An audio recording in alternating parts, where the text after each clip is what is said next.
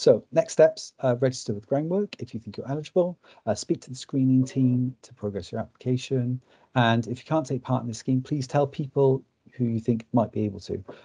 So it might be that your neighbour or somebody you know elsewhere it might well be eligible for this. So please do tell them about it, even if you can't, or even if you are eligible for it, tell somebody else about it, because we're trying to get as many people onto the scheme as possible. We've got funding up until March 2023, but we've got that in two phases. So our first phase that we're running now, that kind of the entry bit closes at the end of March. So we're trying to get as many people in as possible to take advantage of that funding. And then we've got further funding for another year. So if you want to take part, please do so. If you're not quite sure, you want to have a bit more of a think about it, and you don't want to apply straight away, that's absolutely fine. There's still funding available for the next year, but I would encourage you to sign up if you are interested, because it means it'll just get done that much quicker.